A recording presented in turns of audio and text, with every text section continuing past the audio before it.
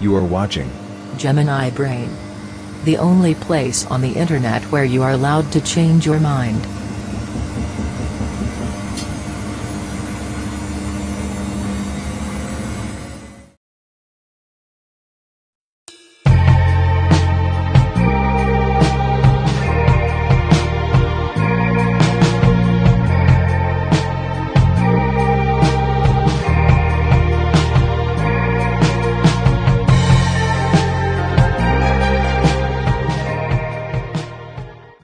TikTok is a strange place populated with all sorts of weird and exciting communities fighting for your attention on your For You page. We have the reality shifters convinced they can have a piece of Draco Malfoy behind Harry's back, anti-capitalists securing me in my refusal to get a corporate job, astrologers who are for some reason always bisexual, 23-year-olds prematurely approaching their quarter-life crisis, and by the way, the algorithm thinks I'm 23 apparently, people sharing their horror stories about straight white men, the infamous Gen Z versus Millennials war, 70s hair tutorials, discussions on why mushrooms will be the next succulents, teens having wholesome meltdowns over urban wildlife, conspiracies about the royal family, roller skating to Fleetwood Mac oldies, and most recently, music buffs exposing new supposed industry plans.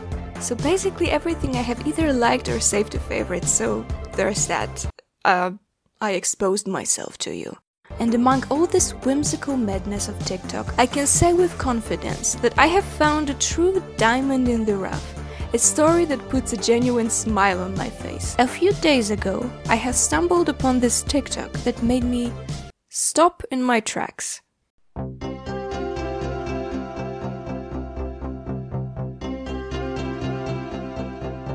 What is this?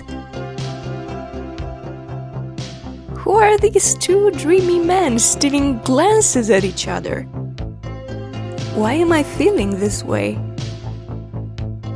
If you, like me, are a jaded young millennial, let me introduce you to one of the million reasons why the 2021 teen culture is giving me hope for the future. The Rob Jetten and Jesse Klaver ship. I'm so sorry guys, my linguistics degree has me obliged to always apply a proper pronunciation, and I sometimes sound like an asshole.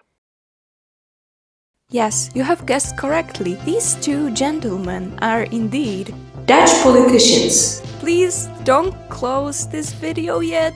Please give this story a chance. I assure you, you won't be disappointed. So, this guy, who looks as if he had snuck into politics by pulling a reverse Miss Congeniality, is Rob Jetten, a 34-year-old former parliamentary leader of a Dutch faction, Democrat 66. More like Democrat 60 sick jawline, am I right? Oh my god. So he was elected as the youngest ever parliamentary leader back in 2018, when he was merely 31 years old. And it seems like this decision was met with some controversy in the Dutch media. Jetten was criticized for being too young for such a high position, his baby face too dreamy, his fits way too fire, and his hair a tad too slick. To many, he came across as a goody two-shoes, the archetype of an insufferable boy at the top of your class that never fails to remind the teacher about yesterday's homework. So, for example, this dude named Hans Vels, a Dutch documentary filmmaker, had this to say about our Robbie. He looks like a boy who bought a pair of nice glasses and put on a suit. His hair appears as if a gust of wind has never blown through. I'm so sorry guys, this was my impression of a Dutch accent. I mean, I have to endure people doing a fake Polish accent so many years, so I wanted to like have my revenge, you know? Hurt people hurt people. You see, this guy is being mean. Am I the only one who has a feeling that all of these critics have a secret crush on Rob? Dude, this looks like plain old negging situation, something a character of an enemies to lovers fanfic would say. Like, I don't like him, okay? Look at him, he's too perfect, too chiseled out, as if an ancient sculpture came to life. These Dutch haters just don't realize how tsundere they are being. Look, I need to make a confession.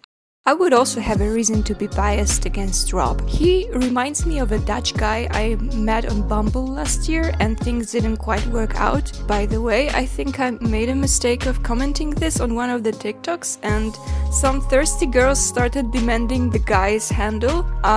What can I say? I don't blame you. It's the last thing on my mind to judge anyone for wanting a piece of this fine ass. But that being said, after my dead fucking body.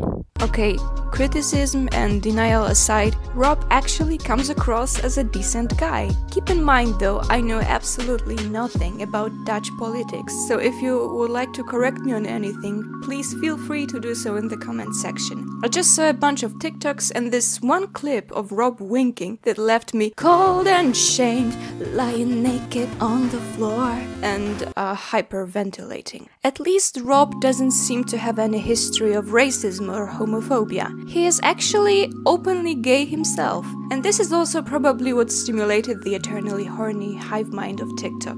Okay, but if the ship had only one half, it would Sink. in no time. Enter Jesse Klaver. Hi. Lovely to meet you.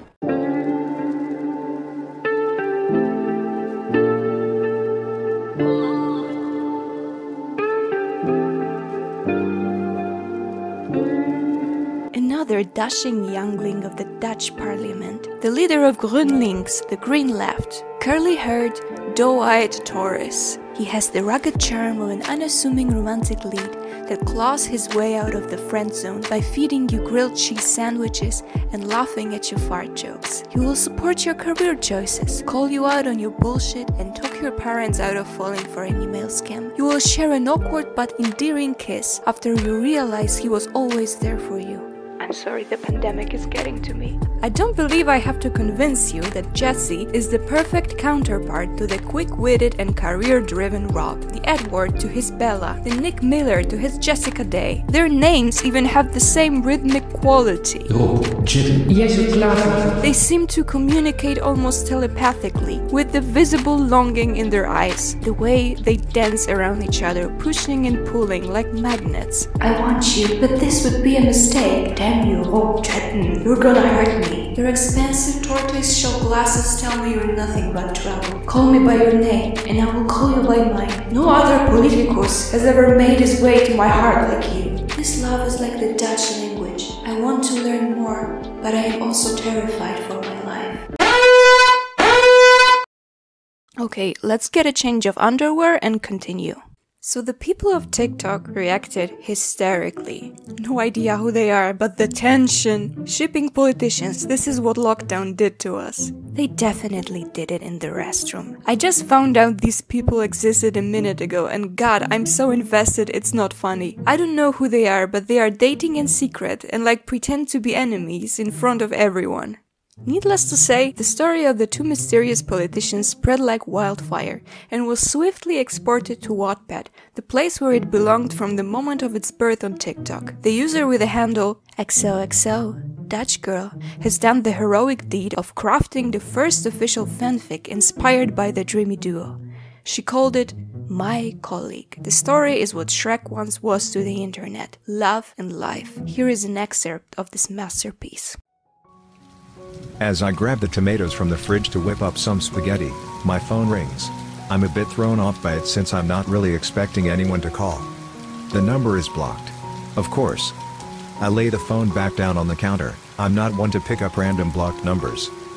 But what if I pick up the phone anyways? Hello? Nothing. Who is this? I ask. What are you doing to me? I don't recognize the voice immediately. It is deep and rough, as if coming from someone who has just smoked an entire pack of cigarettes. What do you mean? Who is this? I'm getting a bit anxious. I have no idea who would be calling me, and I have no idea what this person is talking about. The person on the other end of the line lets out a small chuckle. You know who it is, Rob. Then it hits me. Jesse? The call ends. So shout out to XOXO Dutch Girl and her family. You're an angel, truly. I will put the link to the story in the description so all of you can enjoy it during some me time. All of this pining and steaminess had me thinking, is this TikTok phenomenon a cultural milestone of some sorts? The answer is yes and no. Jein, as the Germans like to say. No, because we all know it's nothing new to create OTPs of celebrities and public figures, like we do with fictional characters. We ship actors, musicians, and those in between. Look what happens with every single boys or girls band on this earth. Each time there is a group with more than 3 members, you can be sure there already exists a system of love permutations and not one option is left unconsidered. But the thing is, One Direction was designed to set teen hearts aflutter, and BTS was bred in a secret bunker specifically to play mix and match with all of its members. Casual queerbaiting achieved by vaguely homoerotic onstage displays of affection and strategic interview statements are their bread and butter. And just as a side note, I do believe there is something to be said about the passion with which the LGBTQ pairings are created. I have a feeling this phenomenon could be ascribed to the systemic marginalization of queer people, but the topic is too important and complex for me to cover in a 10-minute video, so I will leave it to those more well-versed in these matters.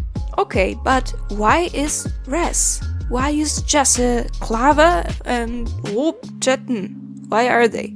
Why? These 2 Dutch politicians are just minding their own business, in their own country. They are real humans doing their boring jobs and their existence doesn't rely on selling merch and stadium tours. Nay, Jesse Klaver has a wife and 3 kids, as the TikTok detectives have already established. So, as a society, have we really been that damaged by the pandemic?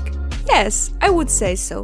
But this is not necessarily damage as much as positive disintegration. We have seen Madonna bathing in rose petals among golden faucets, talking about the great equalizer of coronavirus. We have witnessed a gang of excruciatingly delusional celebrities singing Imagine in 50 different keys. So famous people have kind of fallen from their pedestals. So it is really no wonder that we have collectively said, "No more fake smiles, be gone the thoughts and prayers tweets. We want authenticity." And what could be more authentic than 2 Dutch politicians who have no clue why suddenly the whole world puts them together to encourage a love union?